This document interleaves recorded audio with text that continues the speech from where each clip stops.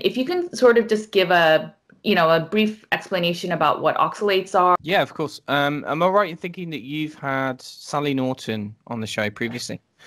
Yeah, so your listeners are probably familiar with it, but I'll go through the basics just in case there's anyone listening that aren't familiar with it. So essentially, there's this idea, just to kind of go back, this kind of central nutritional dogma, which persists in conventional medicine, but also in nutritional circles as well. And it's particularly common in today's world, coming from the, let's say, the mainstream sources or official sources, this idea that plants are fundamentally healthy.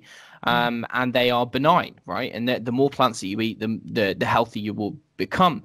But there's many problems with that kind of theory, and many nuances. But ultimately, there's this concept of plant toxicity that is often overlooked. So, in regard to in kind of alternative health circles, naturopathic health circles, these kinds of things, it's well acknowledged that you have something like gluten, which can cause problems. So gluten, protein found in wheat, that can cause many problems for a variety of people, in terms of irritating the gut, in terms of kind of there's links with autoimmunity. So it's well established that the gliadin and the gluten found in the wheat can cause problems. So we know that there are certain plants or certain grains that can exert detrimental effects on the human body. And of course, that's very individual. But when you go down that rabbit hole, it doesn't really end. So ultimately, there are a variety of other toxins. Ultimately, we have gluten, or gliadin, which is part of the lectin family.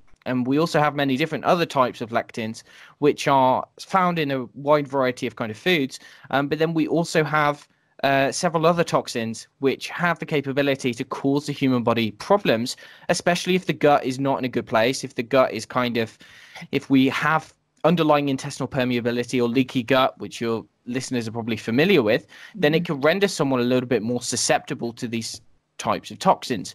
So aside from lectins, aside from the other things that we find in grains, one of the primary toxins that we find in plants is called oxalate. So oxalate is it's essentially an organic acid. It exists in many different plants, and it exists in higher quantities in certain plants than other plants. And essentially, it's theorized by certain kind of plant researchers that it might be like a defense mechanism employed by plants.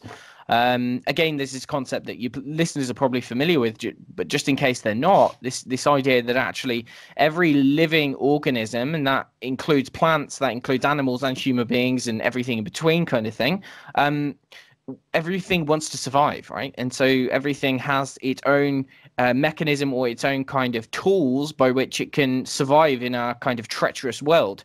And so like animals or human beings, we have legs, we have arms, we can build tools. Plants don't have that. Plants can't run away from people or from predators or from herbivores. And so what they will do instead is they can release certain chemicals, and they do this so they're operating on a biochemical front to basically send a signal to whoever or whatever animal is eating that it's probably not a good idea to do that for too long, because they can cause problems. So oxalate is theorized to be one of these potential mechanisms. It's essentially, I said it was an organic acid, but basically what it is, it's a chemical which can bind very tightly to certain minerals. So it binds tightly to calcium, it binds tightly to magnesium, potassium, other minerals, the strong chelator. Think of it a bit like a magnet.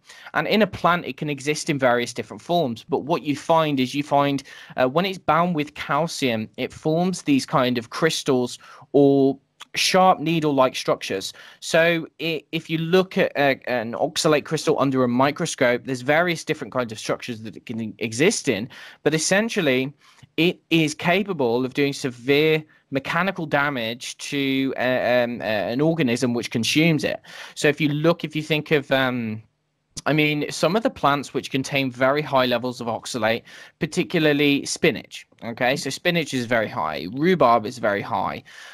We have kind of dark chocolate or raw cacao that's extraordinarily high. Certain types of tea, so black tea, green tea. We have other plants, including Swiss chard, including sweet potato, including white potato. There's a long list of plants which contain this toxin in varying different degrees. But essentially, there are also some plants which don't contain much of it. So it's not saying that all plants have this toxin, but we have to kind of distinguish. And so the way that this toxin is basically operating in the human body is that when we consume too many of these plants, the way it becomes problematic is that we absorb this oxalate and we can actually accumulate it. So over a long period of time, when someone eats a diet which is very high in these types of plants, say if they're on a traditional kind of ketogenic diet, which is heavy in plant foods, if they're on a vegan diet, or even just like a standard Western diet, which is high in these foods, essentially what we find is that actually the body over long periods of time, especially if there's a susceptibility, if they've got poor gut health, if there's various other things going on, then essentially the body will accumulate this. And what is happening is that when we are eating a food containing oxalate, we're breaking that down in the gut and all throughout the GI tract, depending on the form of the oxalate. So you have oxalate, soluble oxalate or insoluble oxalate. So the soluble forms of oxalate are going to be absorbed right throughout the GI tract, all through, in the soft tissues in the mouth, through the esophagus, in the stomach, in the small intestine, the large intestine.